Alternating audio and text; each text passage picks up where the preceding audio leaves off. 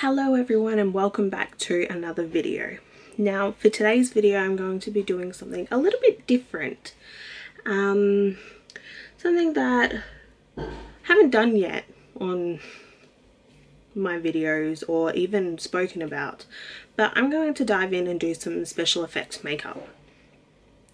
Now I'm not at all trained in the special effects makeup area, but it has been something that is of interest for me over the last couple of years or so, that I have kind of self-taught myself how to do a few things, mainly just like scratches on the back of your hands and your face, playing around with like liquid latex and scar wax and things like that. I have a box dedicated to special effects makeup, so it's all really like your really cheap $2 palettes from Kmart and like Reject Shop and stuff like that. I have them. Now before I get started, please know once again I am self-taught. Things that I'm using are basic. If I'm using them wrong, please don't come at me. Like, I'm just going for what I think works. So please sit back, relax and enjoy.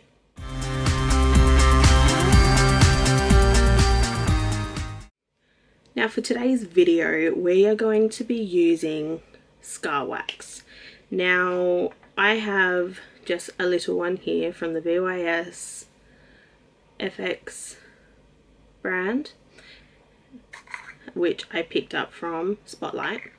I find that Scar Wax can be quite expensive if you're just playing around for everyday makeup, but you can make it and it seems quite easy to make. All it is Vaseline, flour, and you kind of just mix it all together, and then you can chuck in your foundation as well to, if you want to match your color.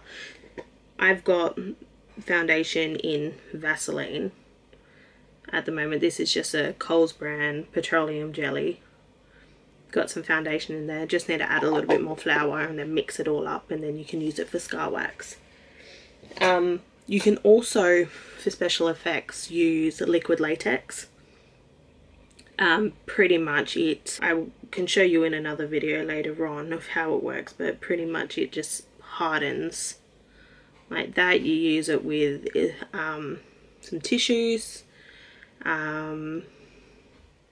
It's kind of like a glue, so it gives it different sort of skin textures and things like that. Going to be using Scar Wax. I'm going to do a little demonstration on how to use it, and pretty much we're just going to do a bit of a cut on the back of our hand. Alright, to start off we're just going to use the back of our hands like this. They recommend that you have clean hands, so I have already washed my hands and made sure that they're dry, and we're going to go in with our Scar Wax.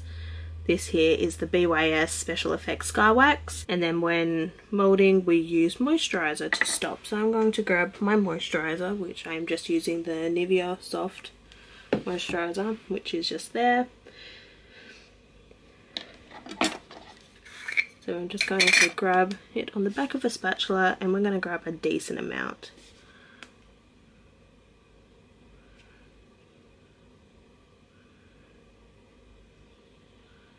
I'm going to grab that much, and we're just going to put it on the back of my hand like so. So we're going to have a bit of a scratch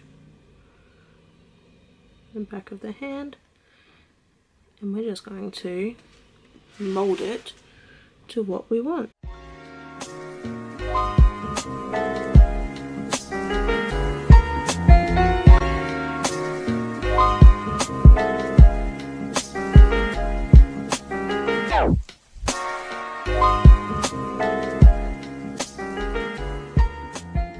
We've got some sort of scar happening on the top of our hand. I'm just going to go back in with the spatula and create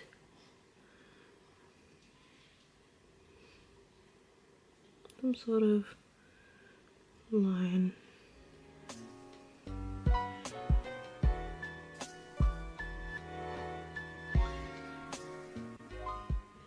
Alright, so we've got a bit of a scratch happening here. There we go, a scratch like so. Just going to clean this off.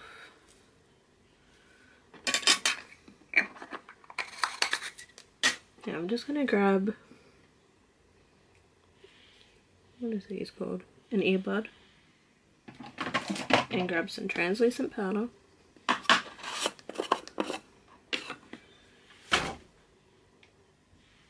And some powder, and we're just going to put that on like so.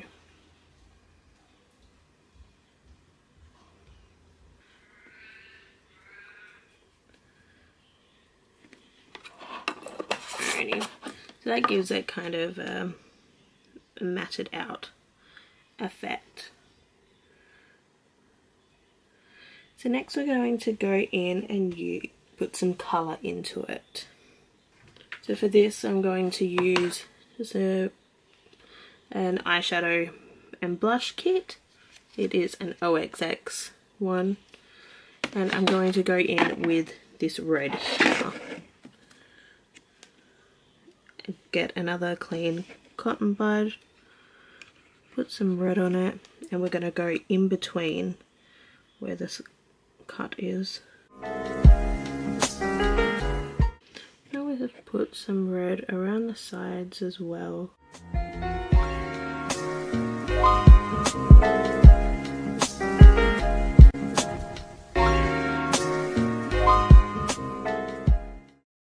Further away from your hand.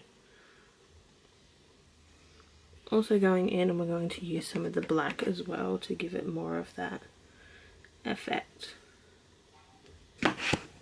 So now I'm going to go in with the other palette again, and we're going to keep adding some of the blues and some of the purples in here to create that bruising sort of look to the hand.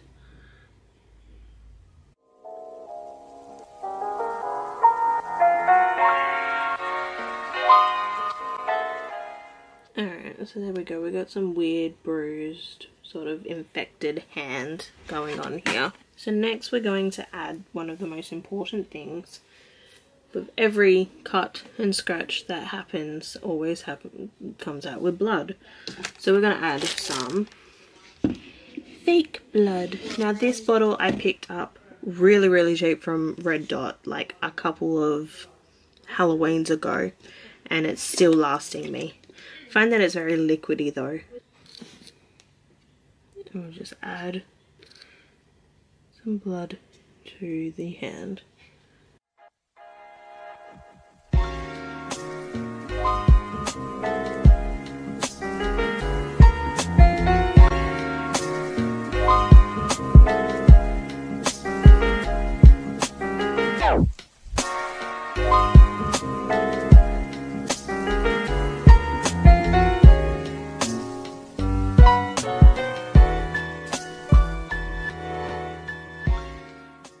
There we go, that's just a quick rundown on how to use Scar Wax. So there is our final look. Looks like a scratch on the top of our hand with some weird infected bruising around the side. And that was just using a little bit of Scar Wax. You can use the liquid latex, which I can show you in another video. You can make your own Scar Wax. Just pretty much I like to experiment with some of the special effects makeup that is available. The blood I would like to have a little bit more thicker, which I think I might try and work out how to make a little bit more thicker.